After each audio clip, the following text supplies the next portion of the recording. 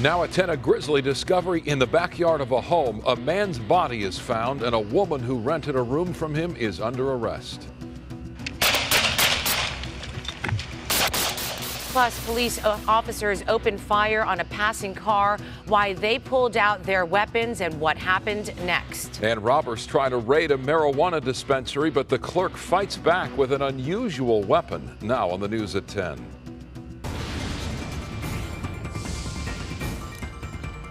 Good evening, I'm Micah Ullman. And I'm Cher Calvin. We begin with breaking news in Bakersfield, where 6 people are dead in what police describe as a mass shooting. The gunman shot and killed himself at the end of a police pursuit following the bloody rampage. It all began when the gunman and his wife went to a trucking business and confronted another man. That's when sheriff's officials say he opened fire, killing the man.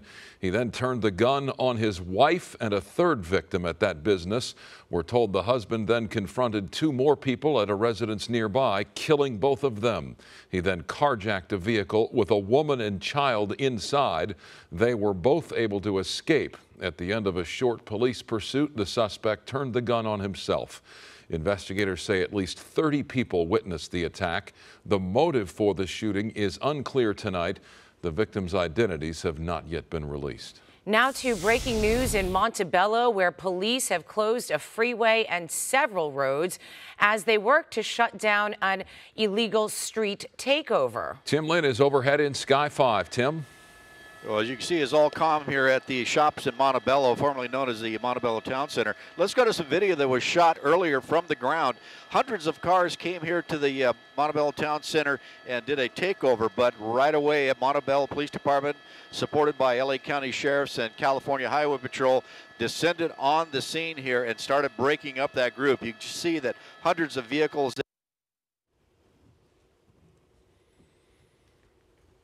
And we've lost the audio feed and the video feed as well from Sky 5. Tim Lynn reporting again. This street takeover has been apparently successfully broken up by law enforcement in Montebello tonight. A woman is in custody tonight following a standoff at a Harbor Gateway home where police found a man's body in the backyard. KTLA's Rick Chambers is live outside the home with more on the gruesome discovery. Rick? Yeah, Cher, that victim's home is over my right shoulder here, the one with the porch lights on. Still a little bit of police activity out here at the scene, but we know that the victim is about 62 years old, had lived in this neighborhood for a number of years, but neighbors tell us they hadn't seen him in 4 or 5 days. Those same neighbors tell us that he had rented a room to a woman and that that female roommate may have had a drug problem and he was trying to evict her. But we don't know if any of that played a role in the killing. The coroner removes the decomposing body of a man from a home here in the Harbor Gateway neighborhood. His name's Leon. He's a good neighbor. I think he's a mechanic, and he's just been a very nice guy over the years, nice conversations and things like that. He worked on cars, friendly guy, waved all the time, you know. He was a good, friendly guy to me. The neighbor, who doesn't want to be identified, says that he was simply standing outside this morning. This lady approached me and said they killed my friend. And she was real hysterical. So he ran down the street to the fenced-in yard. And we looked over, I seen a lady come out of a shed and run into the house. That woman, the victim's roommate, had to be forced from the home by a police tactical team and then would later be arrested. The body of the man who had been shot was found on a raised back patio, wrapped in what looked like a tarp, lying on a dolly. Generally speaking, when someone passed, they notify the appropriate people and appropriate people respond. People don't wrap people in anything and remove them from the place where they pass. In a garden area just below the body, police found digging tools and a hole where the suspect may have been planning to bury the body. But why the man was killed and when is still unknown. Back here live at the scene, we've got that one female suspect in custody, but the other woman who ran to neighbors yelling that a friend had been killed, she fled. And at this hour, we don't know her involvement in all of this. In the Harbor Gateway neighborhood near Gardena, I'm Rick Chambers. Guys, I'll throw it back to you in Hollywood. Rick, thank you. A suspected thief is dead and 2 others critically injured after a police pursuit comes to a crashing end on a Santa Ana street. Now authorities believe they may be part of a bigger burglary ring. Inside the car, police find handbags, clothing, and shoes they believe are tied to at least one commercial burglary in Orange County. KTLA 5's Mary Beth McDade is in Santa Ana. She joins us live with the very latest. Mary Beth. Well, Sharon, Mike, Santa Ana police tell us that all 3 suspects are from Los Angeles. And although this deadly crash brought an end to the alleged crime spree, they believe that these guys came down to Orange County to target more than just one upscale boutique. Burglary suspects fleeing from police lose control of their SUV and crash into a tree in Santa Ana last night, killing the man in the front passenger seat, identified as 19-year-old Louis Araguin. Police say the driver, 20-year-old Giante Sessions, and the back passenger, Trayvon McNeil, had to be extricated from the Infiniti and then taken to a nearby trauma center. We heard the noise of the police, and then we saw the car was totally damaged, like completely gone. This resident says the car quickly caught fire when it smashed into the tree on Chestnut near Lyons. First thing I thought was taking the fire extinguisher, and I took that and we take out the fire. He says he heard the guy in the back trying to get out. But that was impossible for him to get out because his body from the middle part to the bottom was trapped inside the car. Police say also inside the car, stolen merchandise from an upscale Tustin boutique that sells pricey designer purses and shoes. Police say the suspects were spotted by an Orange County Sheriff's deputy fleeing from that Tustin shop minutes before the deadly crash. He sees suspects wearing gloves running from the area of the store to a blacked out vehicle. They get in the blacked out vehicle. That vehicle leaves at a high rate of speed. Authorities say as police pursued them into the east side of Santa Ana, the SUV was going approximately 100 miles per hour when it hit a dip in the road and lost control. They were fleeing from the officer, a high-speed pursuit, which led to the death of the front passenger of this vehicle. So the driver in this case can be held responsible for that death. And police tell us that the driver of the vehicle is also wanted on a $50,000 arrest warrant for a robbery out of Los Angeles. For now, reporting live here in Santa Ana, Mary Beth McDade. We'll send it back to you guys in the studio.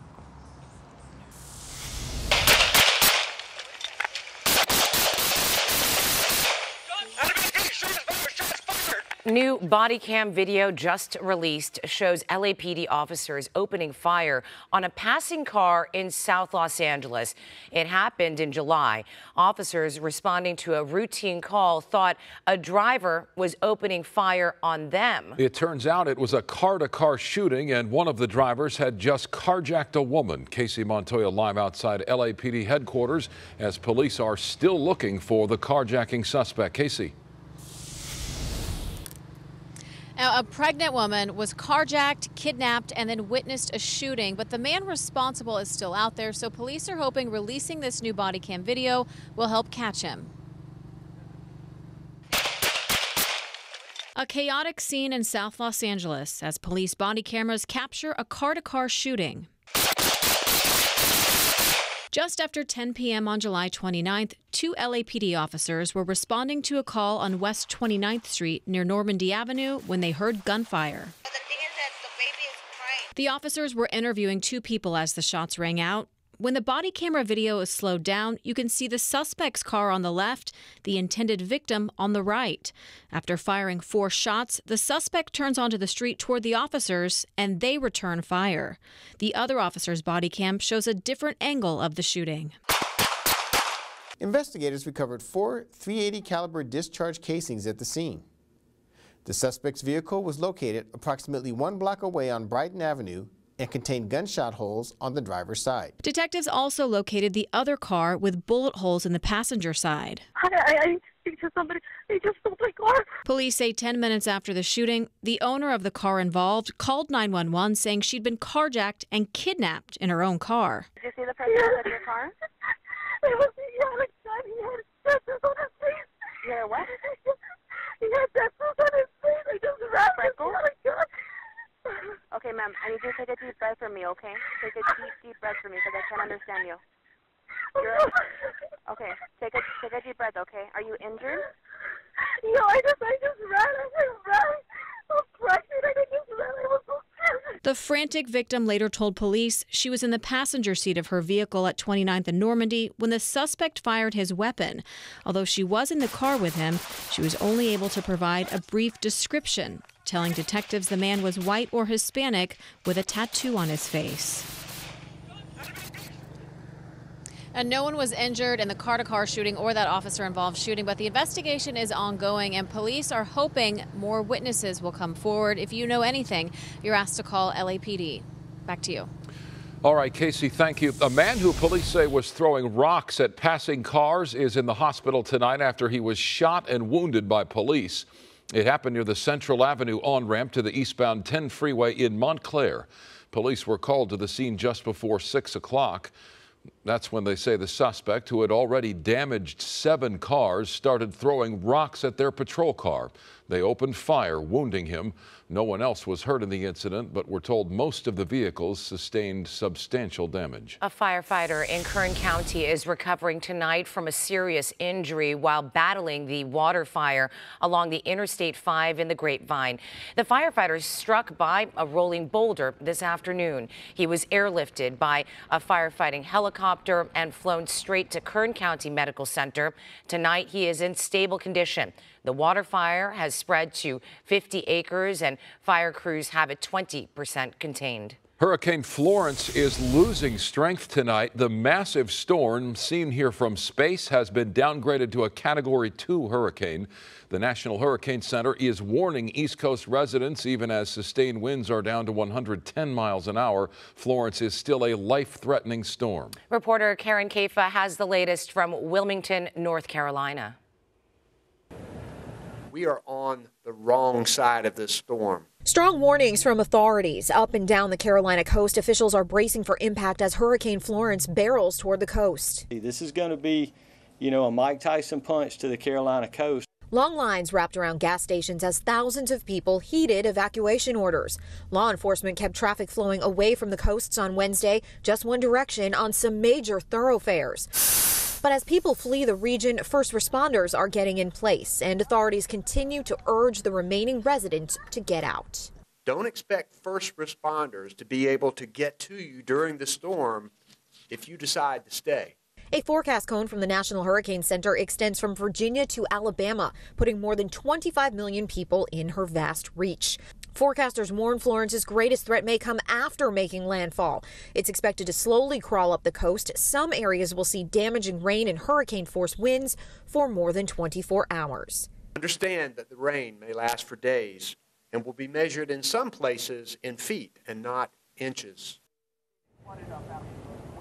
Here in the city of Wilmington, there is a voluntary evacuation in effect, which explains some of the foot traffic on the streets behind me.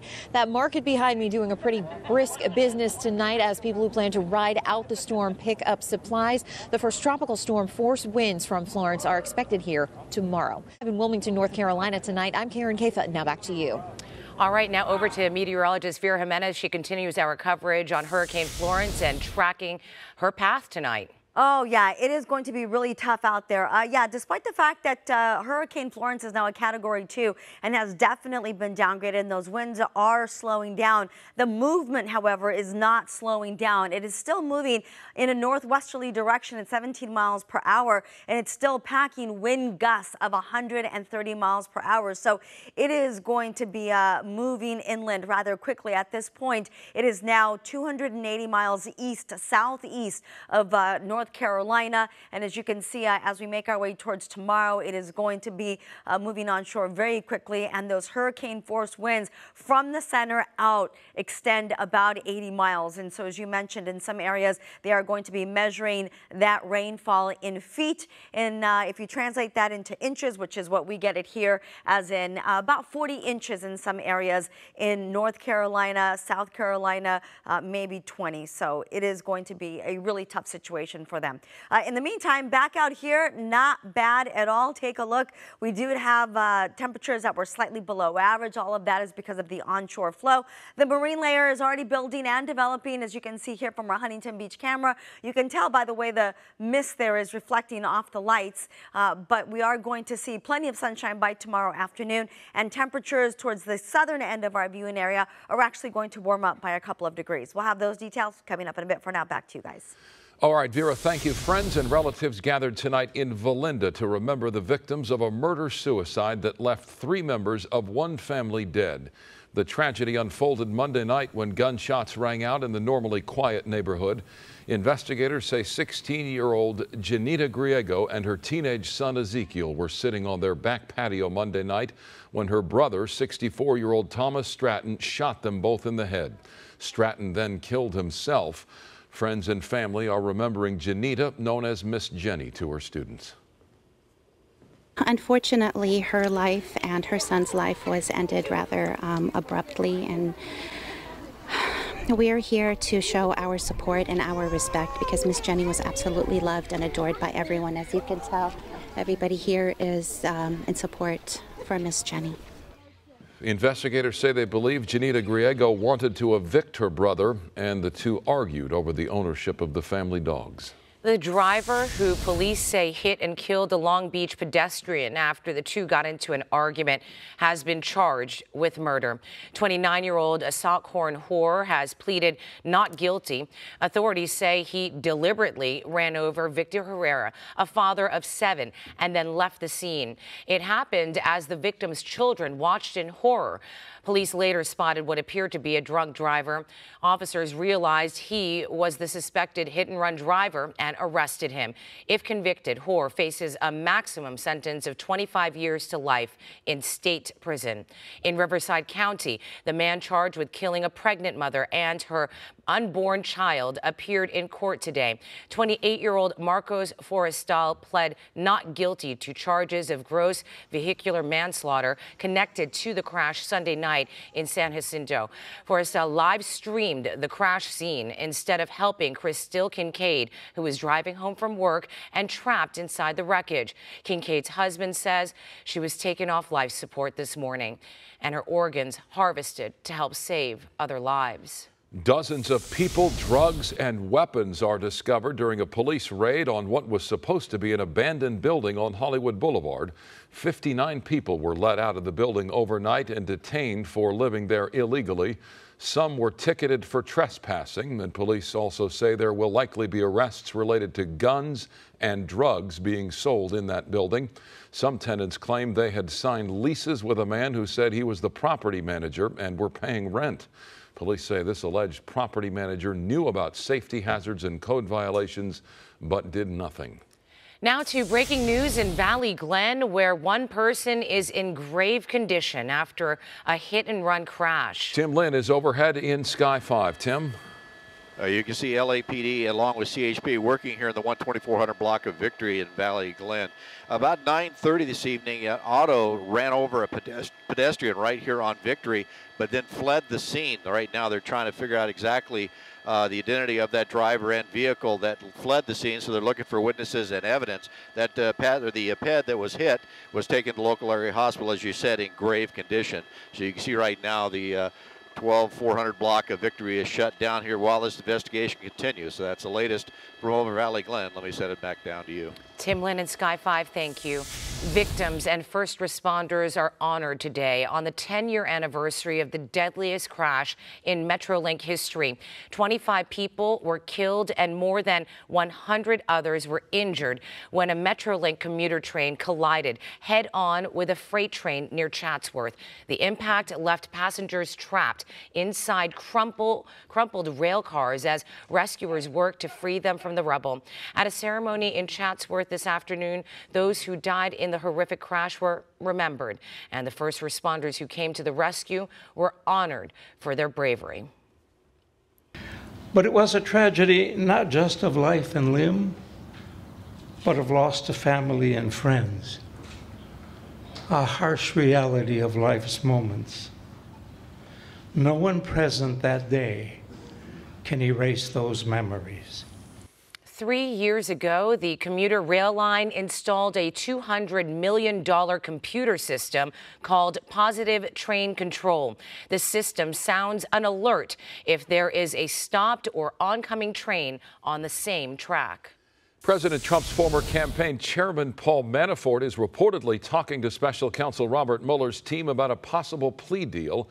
Manafort's second criminal trial is set to begin next week. The 69-year-old is charged with fraud, money laundering, and failing to register as a foreign agent when he lobbied on behalf of a political party in the Ukraine. In his first trial last month, he was convicted on 8 counts of tax evasion and bank fraud.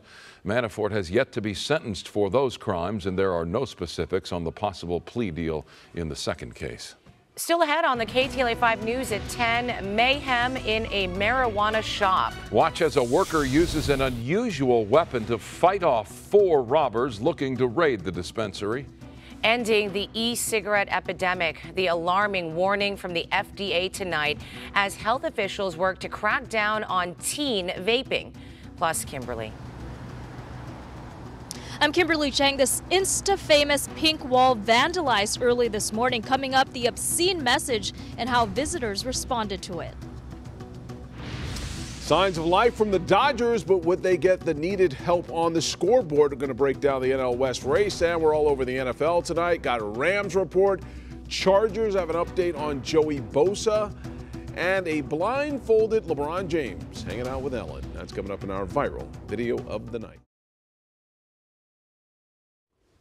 Surveillance video of a pot shop near Toronto, Canada. Well, 4 would-be robbers entered the store and pulled out bear mace to try and subdue the workers, but the manager wasn't having it. He grabbed a large water pipe, commonly known as a bong, then went after them, hitting one of them and shattering the glass.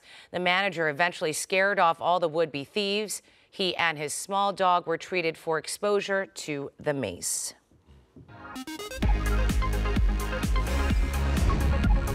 The 70th Primetime Emmy Awards will be taking place next Monday, and soon after, the attention shifts to music with the Ohana Festival, once again at Dana Point. KTLA's Doug Kolk joins us live from LA Live for a preview. Hi, Doug. Well, Micah and Sharon, in only hours they're going to roll out the carpet for the Emmys this year, which I hear might be gold. But the setup you see behind me, that's all from last weekend. That's the Creative Arts Emmys, which took place Saturday and Sunday. But come Monday, that's the real Emmys. The Emmys, in which we'll broadcast Monday night, and we will start our live coverage at 1 o'clock. Now, like you said, switching gears a bit, we're only weeks away from my favorite festival, the Ohana Festival. It features some of my favorite artists, like Eddie Vedder, Mumford & Sons, and someone I was recently introduced to, Nikki Lane. So you've been around the world. I've been around the world. You call me on telephone. You played many festivals. Standing in the corner with a warm dog stew. Many festivals. Are you prepared for Ohana Festival? I am very eager for Ohana Festival. Like, I don't think we play festivals that are in quite this beautiful a setting. When you're talking about sharing a stage with Mumford & Sons,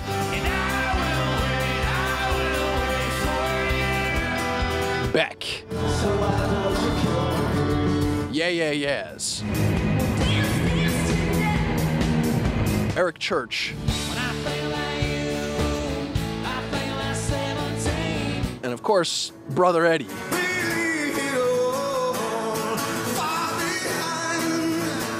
It's very exciting. It's fun to kind of be able to set the tone for something, to try to catch some of their huge fan base. You know, we're trying to become as big as Mumford & Sons. So to get to open in front of them, to see some of their fans, to get that crossover, and to see what happens when we come back, it's like that's why we go out and chase these festivals. All right, you just saw it, and now it's time to give away a pair of passes. We have 2 general admission 3-day passes that will go to one lucky winner right now. Just text the word Ohana to 515151 for your chance to win. Again, the Ohana Festival takes place September 28th through the 30th. It's, again, one of my favorites. Mike and Cher, we'd have to wish good luck to all. Yes, we do. All right, Doug Kolk, thank you. Coming up here, recovering a stolen Renoir. A famous painting stolen by the Nazis has been returned to its rightful owner. How the FBI was able to track it down. shedding pounds and fur. A look at how an underwater treadmill is helping an overweight cat slim down.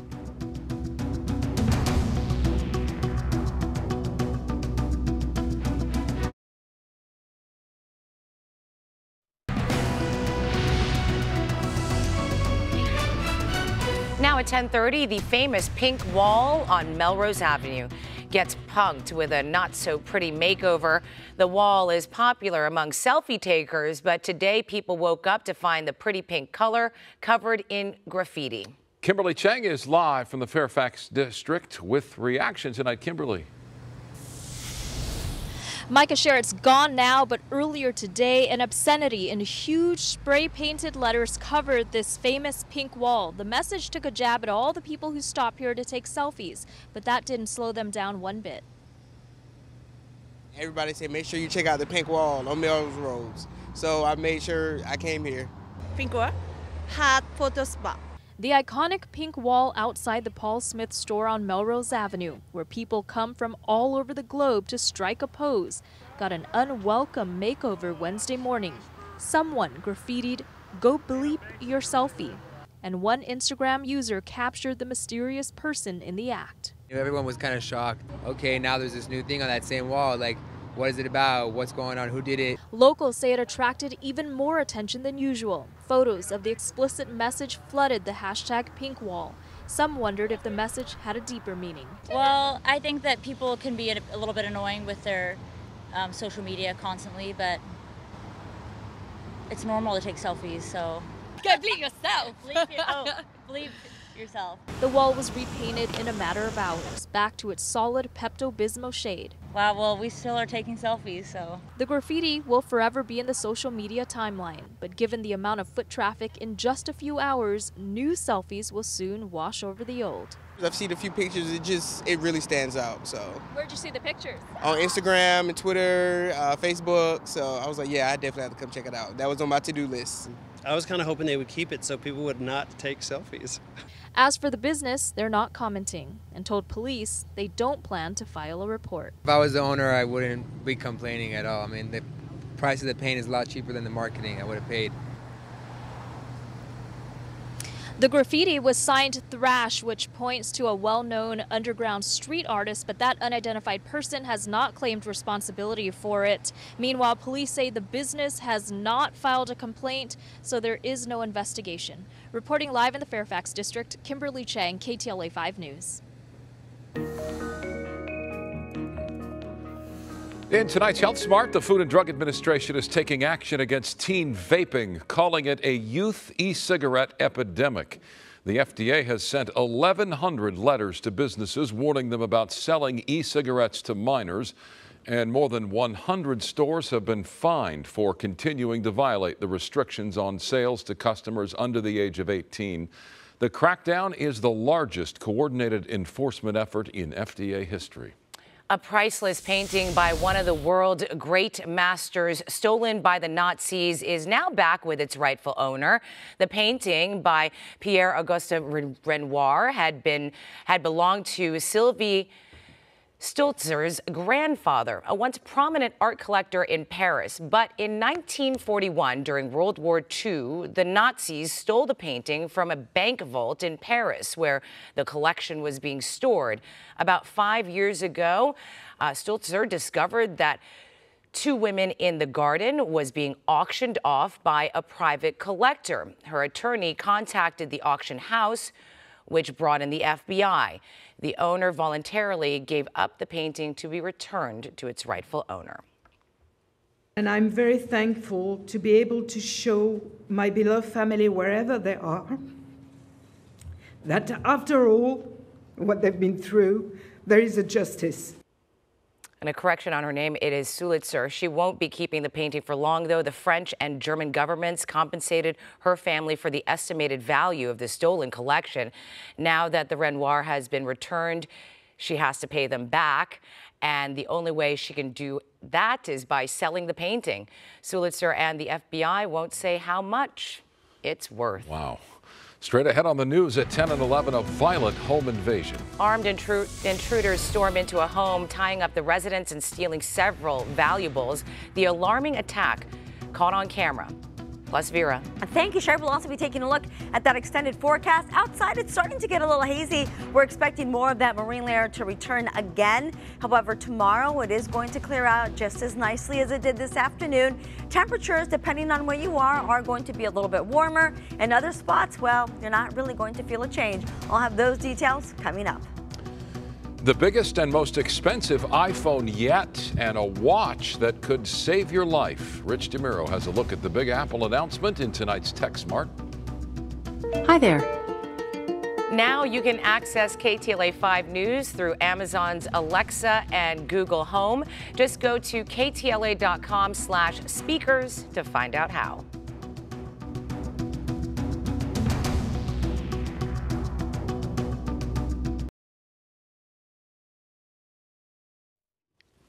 Well, if you hate going to the gym, here's some inspiration for you. A 12-year-old cat named George has gained so much weight that he's now forced to run on a treadmill underwater. Yeah. George's owner, Amy Good, says he weighed 17.5 pounds when he started and was on the verge of developing diabetes. So George got his own personal trainer who suggested the underwater treadmill, and he's handling it remarkably well. He's up to 6 minutes 3 times a week. Doctors say in 5 or 6 months, George will shed 5 pounds like he sheds hair. I can't believe that he lets them do that. Right. He likes it, it looks like. Mm-hmm. It's like a spa. You know, this is going to sound really silly, but I didn't think cats liked going in the water. Exactly. That's why I'm saying. Oh, okay, so I'm not crazy? No, cats don't like the water, usually. But George does. Right. George does. You know, I guess it's good for him. He feels better, a little light. Yeah, and then you can do the licking thing to bathe. Yeah, that's what they do, right? Oh, yeah. Yeah. All right. Obviously, I don't have a cat because I have no idea how they bathe. I used to pick up the strays, but they drank the milk I put out, and then they left me. So I switched to dogs, and there you have it. Out to the weather photo we go. The beautiful sunset tonight by, this is actually Conchetta Ellis, and this is the second time she sends weather photos, and they're really spectacular. She must be a professional photographer. Look at that. Beautiful. This is what it looked like, the sun rays beaming through those clouds over San Pedro. Gorgeous, gorgeous view. Thank you so much for sharing your weather photo. Continue to send them in because we love sharing them. 67 degrees right now over LAX. West-southwest winds at 7 miles per hour, 64 in Oxnard, 71 in Santa Ana, and 70 in Riverside. Here are the current winds. Earlier this evening, we were looking at double-digit wind speeds. Now we're down to singles, which is nice, but we're still experiencing some nice onshore flow. Westerly winds over downtown Los Angeles at 7 miles per hour, out of the northwest at 6 miles per hour in Long Beach. Your satellite radar picture continues to show that area of low pressure and the associated trough. That will be the pattern, at least for the next couple of days. It's going to shift a little to the north and a little to the east, and then it's going to kind of pick up and move back to the west. Anyway, it's going to move around a little bit, and it's going to allow that ridge of high pressure to expand and move back closer to Southern California, and that's when we will see a change in our weather pattern. And that mostly means that we are going to see temperatures warm up, but thank goodness we are not going to be in the 100s. Now it looks like the marine layer is going to be pretty limited. In fact, at this point, it looks like most of it already moved onshore and is starting to move back over the Pacific, because that's what it looked like overnight. And as you saw, there was very little gray on that map, and that's generally what means. Sometimes it moves in earlier and later. You've heard me mention this before, if you're a regular viewer, that sometimes that marine layer is really difficult to forecast. Not just for people like me, but for the folks at the National Weather Service. They have a hard time with it too. Sometimes they put it in the report that they send out, and they go, gonna be a little tricky tonight. And so that's kind of what we had, because earlier this evening during the 6 o'clock hour, we still had a lot of that marine layer during those overnight hours into tomorrow morning. Look at tomorrow's daytime highs. Again, a little warm. Van Nuys, 90 degrees. Woodland Hills, 86. Not bad in Woodland Hills. 82 in Hollywood, Bell and Bellflower. Our beaches are going to be close to the mid-70s. Irvine and Rancho Santa Margarita. Yesterday you were 80 degrees. Today you were 80. Tomorrow 81. And it looks like low 90s for most of the Inland Empire. So San Fernando, San Gabriel Valley, Upper 80s tomorrow, some clouds. Well, maybe no clouds now. You just saw the forecast for the overnight clouds. And then low 90s on Friday and Saturday. For the coastal basin, we're looking at low 80s on Thursday, Friday, mid 80s, and about the same on Saturday and Sunday, 84. And then for Orange County, we're looking at 86, peaking on Friday and Saturday with 90 degrees and then back down to 88. And for the Inland Empire, it's going to be a beautiful weekend. 95 is going to be the warmest day, and then low 90s for the extended forecast. All right, Vera, thank you. Darren's here talking Rams. A lot of people in the city excited about the Rams, the way they started, the offense that they have, the potential, all the defensive players that they've added. They'll unpack the Cardinals game plan today. We've got a report from Thousand Oaks. Also, we've got a Joey Bosa update, and in baseball, signs of life from the Dodgers. And they did some scoreboard watching tonight. Did they get the good news they needed from Denver? We got the whole NL West picture for you, and LeBron James hanging out with Ellen, enjoying an adult beverage, blindfolded no less. That's coming up in our viral video of the night.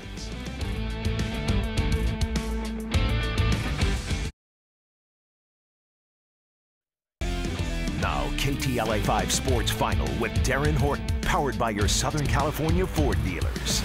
Well, it is hard to understand what's transpired between the Dodgers and the Reds this season. Cincinnati, worst team in the Central, 22 games back, yet they swept 4 from L.A. Here at Dodger Stadium back in May. And then they took the first 2 games of this current series today in position to complete a season sweep of the Dodgers. And the Reds struck first. Jose Peraza takes Ross Stripling out. This is in the first inning. Cincinnati took a 1-0 lead. The Dodgers did have some answers in the fourth. Jock Peterson ties it up with a tape measure job. Look at this thing go to right center. And they weren't done. Same inning after a Muncy single. Yasmani powers up. Thought he got all of it, but look at the kid here. He reaches over, catches it, and that's fan interference, so it's an RBI double. Then in the fifth, 2 on for JT. He rips one to center. This little Puiggy comes home. Peterson would follow, beats the throw, made it 4-1. LA kept it rolling. JT and Grandal, 3 ribbies apiece. Dodgers back on track, 8-1 your final. So next question is, what happened in that Rockies D-backs game? Well, it went down to the final inning, 1 out, bottom ninth, D-backs up 4-3, and Yoshi Harano can't finish the job. DJ LeMahieu with a walk-off 2-run shot. That's your ball game. Dodgers could have been within a half game of first. Instead, they remain a game and a half back in the West. They do pick up a game in the wild card, just 2 behind the Cardinals, who they will see tomorrow as the 2 teams open up a 4-game set in St. Louis. Yes, the playoffs have arrived. Angels playing out the string, taking on the Rangers at the Big A, bottom second. 2 on for Francisco Arcia. He goes down the line and right, drives in 2, so they scored 2 in the second.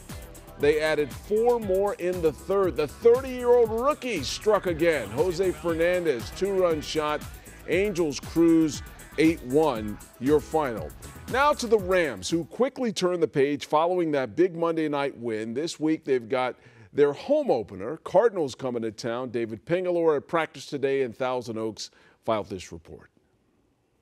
Darren, we certainly know getting through the NFL season without injuries for any NFL team is pretty much 0%. And right out of the gate, Pharaoh Cooper, the punch/kick returner, he's been placed in the IR. JoJo Natson, all 5'7" of him, he was cut prior to the season. He's been put back on the roster. He will start in that position against the Cardinals. As for this ball club, yes, they are certainly ready for the home opener Sunday against the Cardinals. It's going to be a great challenge. You know, these guys will be ready to go. Like we mentioned, they got a lot of great players. I got a lot of respect for Coach Wilkes. You know, he'll have his football team ready to go. Super excited about it. Had the opportunity to play in the Coliseum for the second time. Got 6 plays the last time, but no, it's a great atmosphere I'm looking forward to. And Darren, I heard you and Micah kind of make a joke a little bit about my arm wrestling, possibly Sue. I'm going to work on that. One-on-one arm wrestling with Sue. He just likes to be called Sue. You know, that's it. Just call him Sue. I do like the Rams big on Sunday. Ping, I would pay to see that. As for the Chargers, looks like Joey Bosa is no closer to being ready to come back. That bone bruise in his left foot is still ailing him. So he's going to miss his second game of the season, this Week 2 matchup with the Bills. Jewel Butler with it. Gordon cuts through. They go to Barrett. He'll turn and shoot for the win. Yeah, the legendary voice of the Clippers, Ralph Lawler, announced today that he will be retiring at the end of the 2018-19 season. Lawler has been with the team for 40 years. He joined the then San Diego Clippers for their first season in California in 1978 and has called over 3,000 games since then. And the Seattle Storm are officially the WNBA champions. The Storm completed a 3-game sweep of the Washington Mystics in the WNBA Finals. Brenna Stewart was unstoppable. She put up 30 points tonight. Final score 98-82. This is Seattle's third WNBA championship. Quick break still to come. We've got your viral video of the night. The King making the TV rounds. LeBron James having some fun with Ellen. Ford Sports Final. Back in a moment.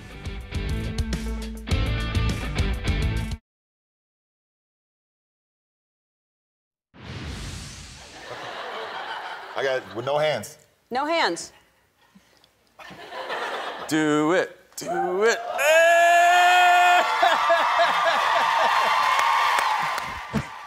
That's new leg of LeBron James making the TV rounds. He was on the Ellen Show today. The King teaming up with movie star Channing Tatum to take part in a series of dares to raise money for charity. Among the notable dares, LeBron had to take a shot of tequila with no hands and eat ice cream with hot sauce on it. Ow. Each dare LeBron and Tatum completed raised $10,000 for the I Promise School in Akron, Ohio, a school which was founded by LeBron earlier in the year. Little kiwi? It's a little kiwi, don't worry. Yeah, but you don't know that. You know that? Yeah. In total, they raised $100,000 Really? for the school, which I love that story. I love LeBron's school. What an awesome thing he is doing. Very good. See you at 11, Darren. Thank you. Right. In TechSmart, Apple has made its highly anticipated new product announcement. Our own Rich Jamiro was there, and he has details from Cupertino. Apple's big special event just wrapped up, and we now know details on all 3 new models of the iPhone. So let's start right in the middle. There's a new iPhone XS. This device starts at $999, and it has a 5.8-inch screen, plus an improved camera system, also better battery life. Then you have a bigger phone. You have the iPhone XS Max. So the rumors were right on the Max. This is the largest screen we've ever seen on an iPhone, 6.5 inches. The battery life is also an hour and a half greater on that, but the price tag, brace for it, it starts at $1,100 for that device. Now on the lower end, which is still a very good phone, we have the new iPhone XR, and this device starts at $750.